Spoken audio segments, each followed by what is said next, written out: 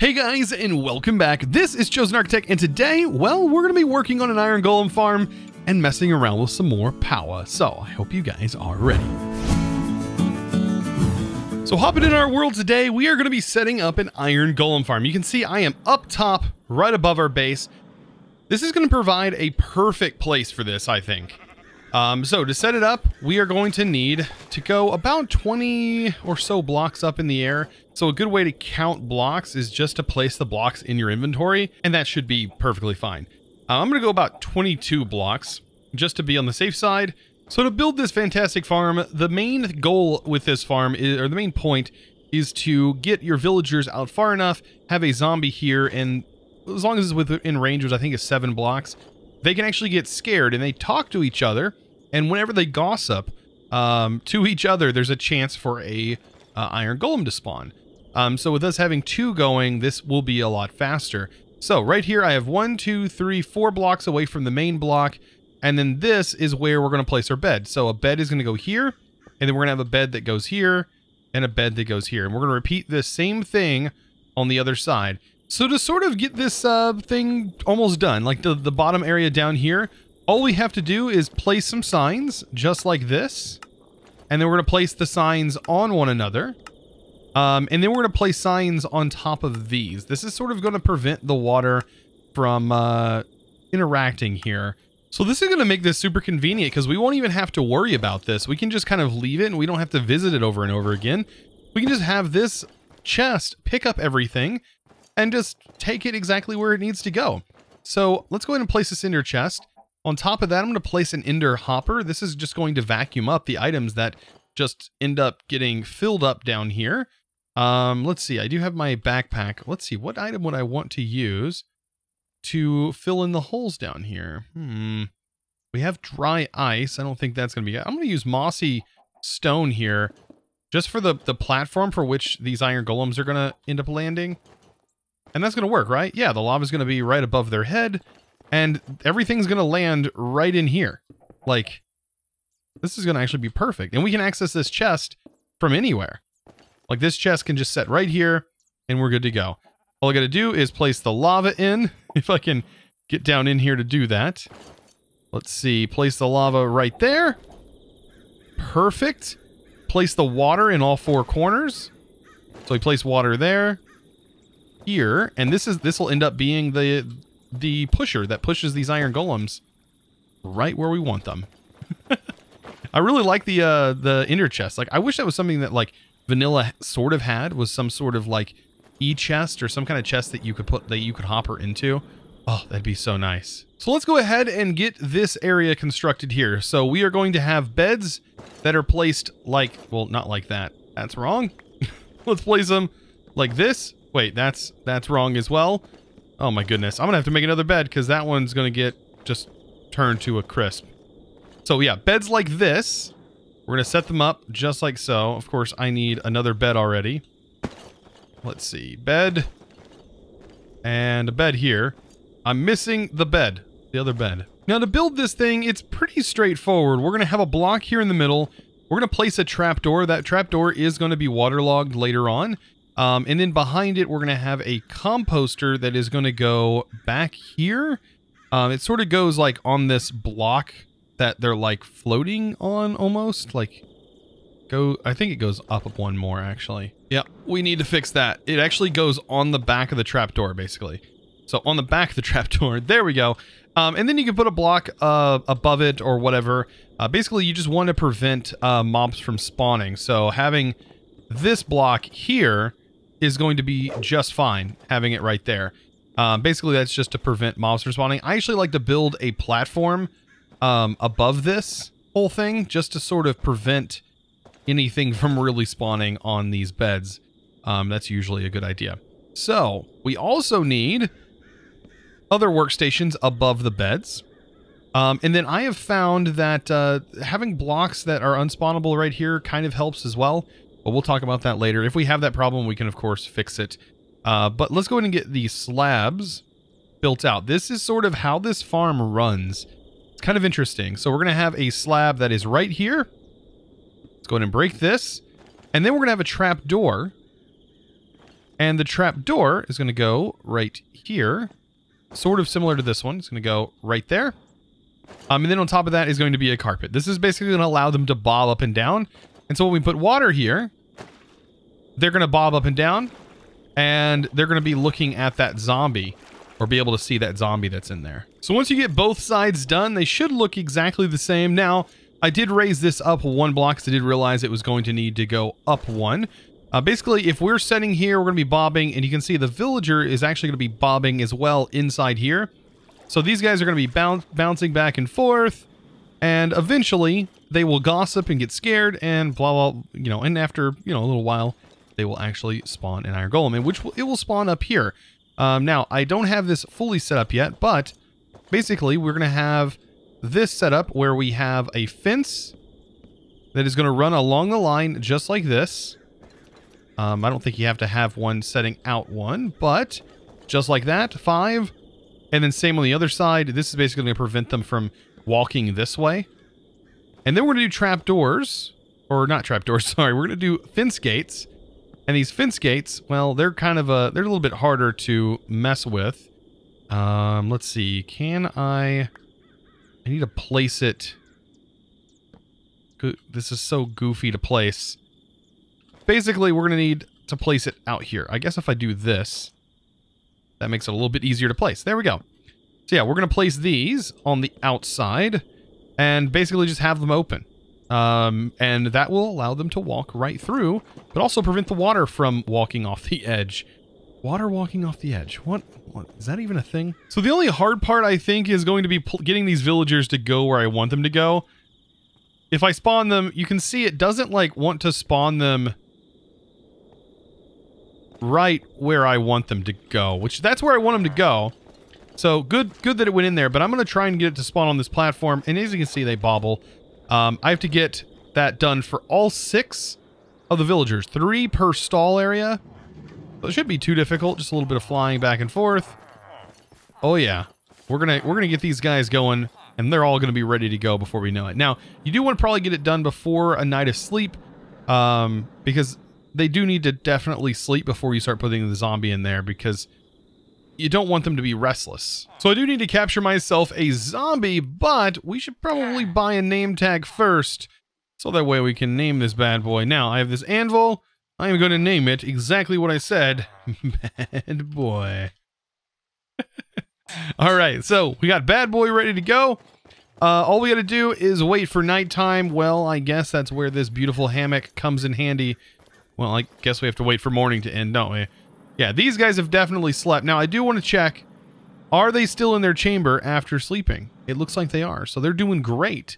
Perfect. So that means it is working in its current configuration. No need to modify it. So long as we can get this zombie inside that hole, which that's going to be the hard part. Getting it inside that hole there, and to actually get it to land itself in that center area, which is more of a pain than anything. Perfect. Here is our zombie. Let's go ahead and name tag it bad boy. Pick it up, and we are ready to go. Now, I have a little bit of time, I guess. I should probably grab a couple of things. I need, I guess, a couple slabs so that way I prevent this guy from burning when it's daylight, or just some cobble, something. Anything would work. Some cobblestone, I think that'll be fine. But we need to get this guy directly in the center of this. Now, this is going to be pretty difficult. And then I also don't want these guys to be able to see that there's a zombie here. Otherwise, we're going to have a problem on our hands with an iron golem spawning. Okay, so can I get you in here? How am I touching you without you even noticing I'm here? Wait, you fell right in. Okay, if I block that, I need some trapdoors, and I need them now. Oh, he fell right in, like, perfectly. That never happens. Oh, I need a trapdoor quick. Okay. Trapdoor. Because it didn't even seem like it was aware or anything of what was going on. Doesn't know that it's about to be a pawn in our little scheme here. Let me see if I can't get myself a little landing zone. Okay, so I need to break this and immediately place a trapdoor. There we go. I think that's it. Like, it cannot move anywhere. I'm pretty sure. Okay. Pretty sure it's stuck. Yeah, I don't think it can go anywhere. So what should happen is these guys start to freak out. And iron golems should start to spawn before we know it. Of course, I do want to probably break this. Hopefully we get iron golems to spawn. I may have to wait till the next day, but hey. Avoid the lava. And let's get some buckets of water. I think I only need, what, 2 buckets to do this? I'll go ahead and use 3 just in case. Is there an iron? Oh, there's already iron golems up here. Look at that. Perfect. Now, what I need to do is I need to place water, like, right on each other. So one here and one here. And then that other bucket of water I need to get in my inventory.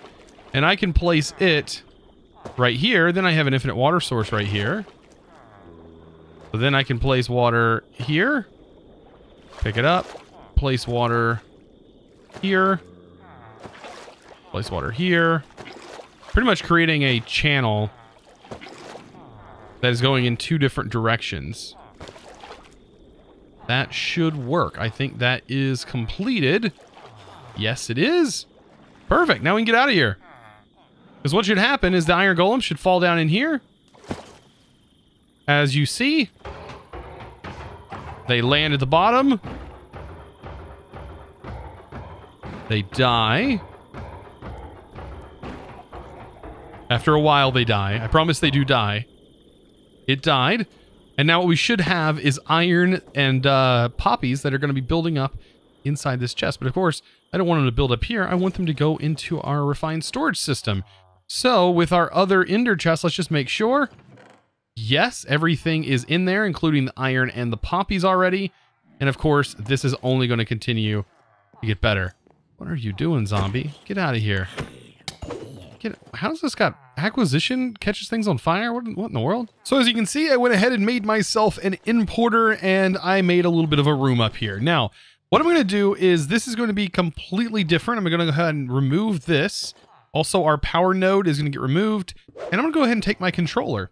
And that is all going to be put upstairs here. So I'm going to have my controller that is going to kind of be floating up in the air. I'm going to bring my cables up, though. Oh, as you can see, no power. We don't have anything. Bring the cable up. There we go. Till the cable is here. What I'm going to do is place the controller. Of course, the controller still needs to receive some sort of power, but we do have the ability to add some stuff to it while it's up here in this room. For one, is going to be something that I've been really wanting to get set up, which is going to be this right here, a wireless transmitter. That is going to be fantastic, so we can make ourselves a wireless crafting grid. So we can have some portable access. But one of the other cool things is I can now take this guy right here. Let's go ahead and break it. There we go. And we can actually hook this directly in to here and have it automatically go inside. So that way we'll pretty much have an infinite supply of iron so long as our iron farm continues to run. So if I place this here and I hook this in, slowly but surely all of the contents of this ender chest is going to go in here. Not only would I want to use this for, you know, the iron farm, I can use this for anything that we want to get into our refined storage system. So that is going to work. Now, I was talking about getting this going, right? So let's go ahead and talk about that. By the way, I would love to use like some other glass. I know there's like reactor glass and stuff, but you know, this works for now. It gets the job done. I'm using it down here as well. It's not my favorite glass, but hey, it's working, right? It's somewhat working. So to get this going, we're definitely going to need a crafting grid. Wow, if I can talk today. I have some processors that have been processing. Wow, that's so weird to say. But I'm going to be making this right here, a wireless crafting grid. So that's one thing that is done. Now, I'm also going to need my wireless transmitter. And then we also need to focus on this. So we actually need a few of these. Hopefully I have enough quartz. Otherwise, I got to go to the nether, which isn't going to be too bad now that we have flight. But this right here is going to require 4 of these. I'm going to need 1, 2, 3, 4. There we go.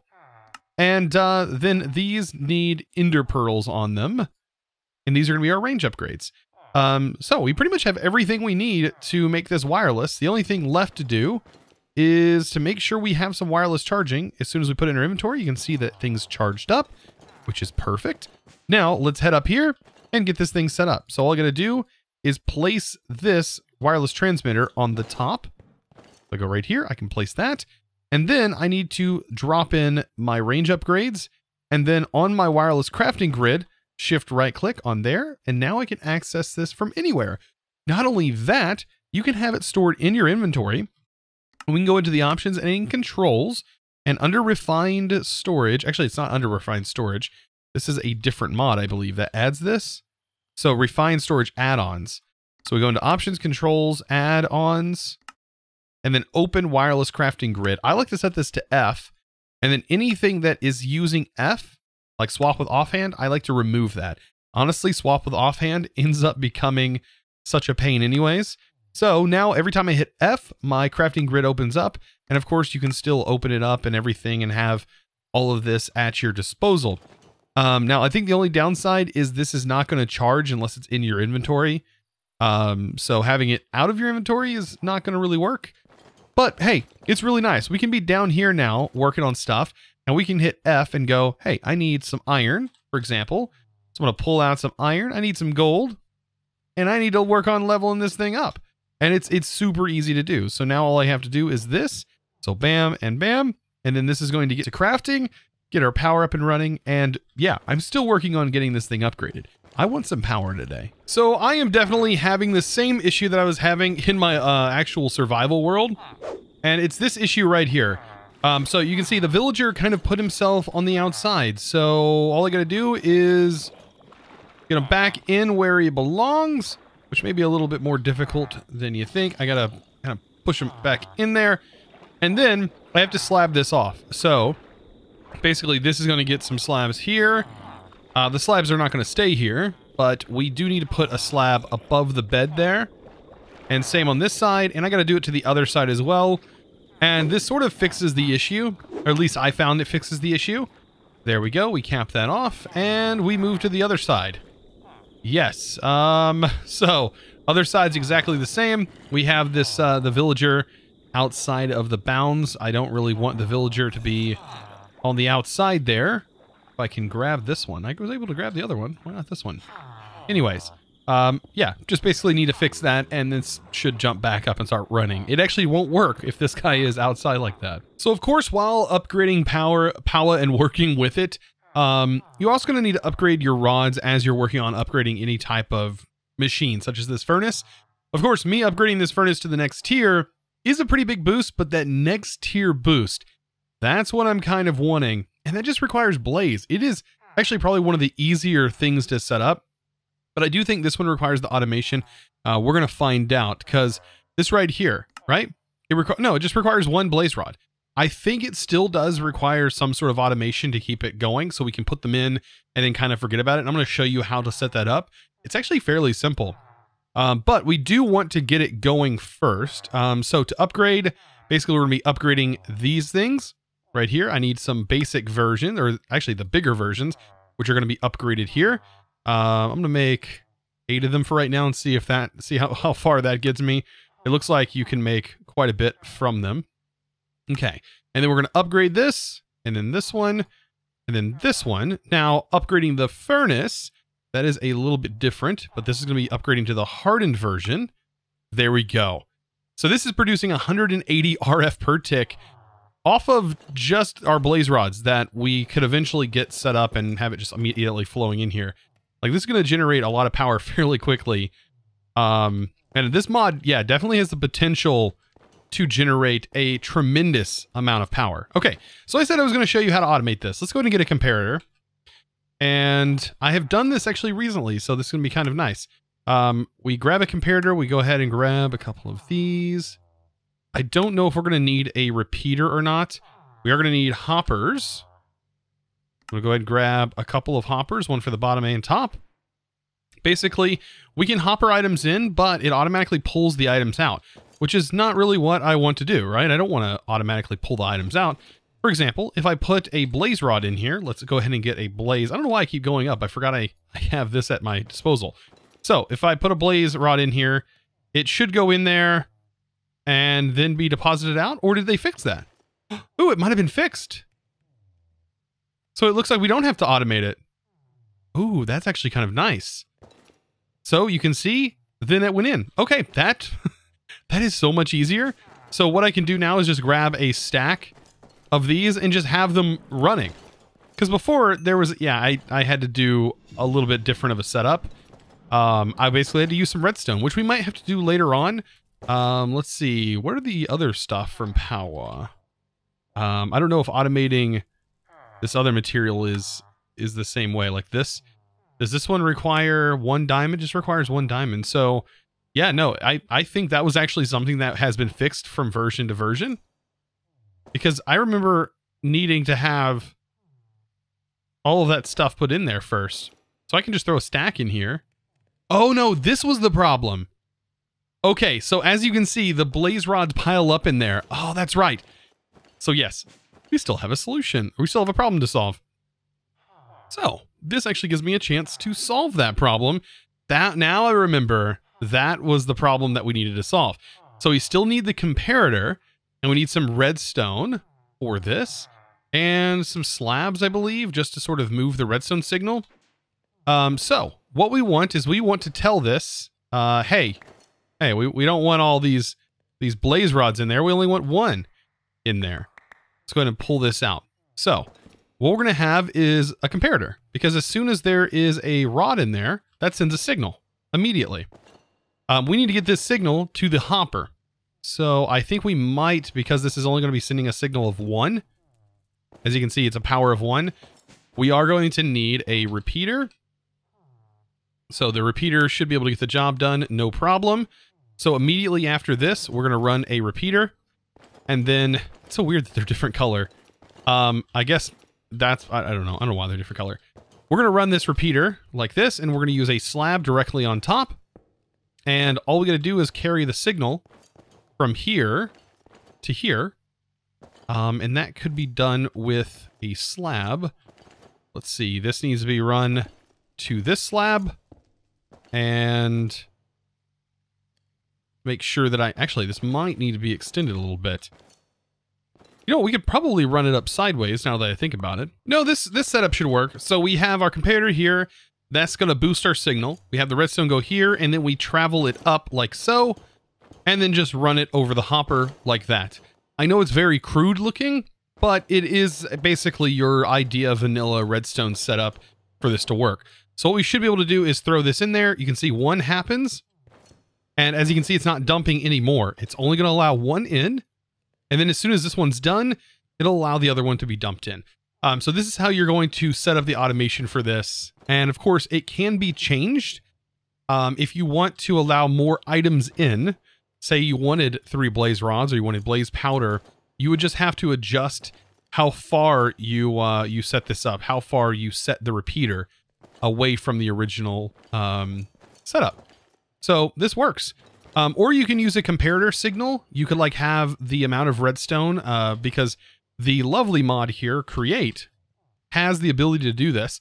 You can take an analog lever and you can actually hook that up to the comparator and set the analog level redstone signal, and then this would have to meet that redstone signal before it sends a redstone signal. It's a little bit of just, you know, mechanics that this does, but just in case you wanted to know how that worked, there you go.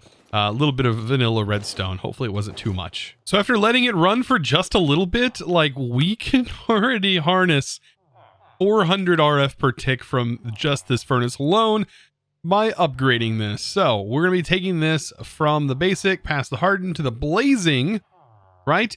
And it just needs the hardened furnace, which is this right here. For some reason, all the other ones work. This one is not taking, it was like not taking the ingredient, but as you can see right here, 400 RF per tick. That's actually kind of crazy. Now, taking it the next step, I was sort of looking at what it's going to take to make this produce 900 RF per tick.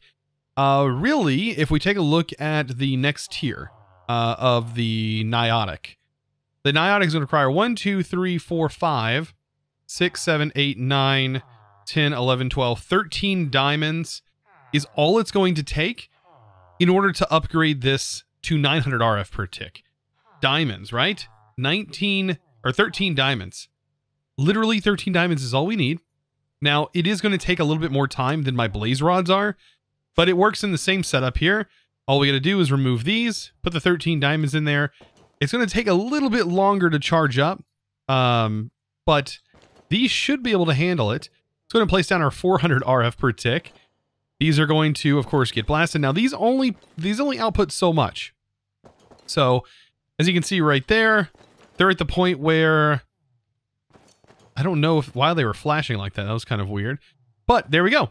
So this is going to take 300,000 RF per tick in order to upgrade this to that item. So 13 items, and it's flickering for some reason. I think it's because this is... I actually don't know why it's flickering. That's kind of weird. Oh, it's the cable. Oh, we got to upgrade the cable this is hooked to, because now this is generating more than that cable can support. So that is going to be another step. Pretty simple fix though. Like this next energy cable, the basic variant, should be able to support these guys 100%. Like it should not have any problems. The basic tier, that's 1400 RF that it can transfer, and these should be able to handle it. If not, then of course we can upgrade to the next tier cable. But overall, I think that should be able to handle it. Looks like it is. So guys, I'd hate to end it here, but of course we are running out of time. Of course, I'm going to be getting the rest of that stuff processed up. But next episode, I think we're going to work on getting automation set up for our power. Now that we have the ability to make these generators, might as well utilize them in some form. And then we also need to dive into Britannia eventually, because Britannia just offers so many utilities. And I would actually love to get into it. Plus, we can start generating ores, because even though there's no way of knowing this, the orchid actually is available in this world. Usually that is only available in the skyblock from Britannia, but it is craftable, so we can actually make the orchid, which is incredibly powerful for generating resources. Guys, I want to say a huge shout out to, of course, the sponsor of today's video, and that is going to go on to Sponsor Mass. Let's go ahead and place that. If I can... Can I only place this if I'm standing? I think so. I'm going to place it right here. I think that will work out perfectly. Maybe? How do I place signs now? I can't even place this sign. You know, this is going to be... Wow. I am stuck holding a sign. With all those shenanigans out of the way, I'm going to go ahead and hand type all of this stuff. And today's sponsor is going to be Shifty B HUD. Thank you so much for your amazing support, and I would slap a color on there, but I ran out of my dye earlier. I'll get you a color on there, I promise. Anyways, guys, I hope you enjoyed today's video. Of course, if you did, be sure to click that subscribe button. Also, if you're interested in becoming a Patreon, you can find that linked down in the description below. I'd really appreciate it. It is one of the better ways to help support this channel and help, support me in the content that I make. I really do appreciate it. It helps make these episodes a little bit longer, and definitely goes a long ways. Guys, if you enjoyed, give it a thumbs up. Guys, I really appreciate it. I'll see you in the next episode. And as always, thanks for watching.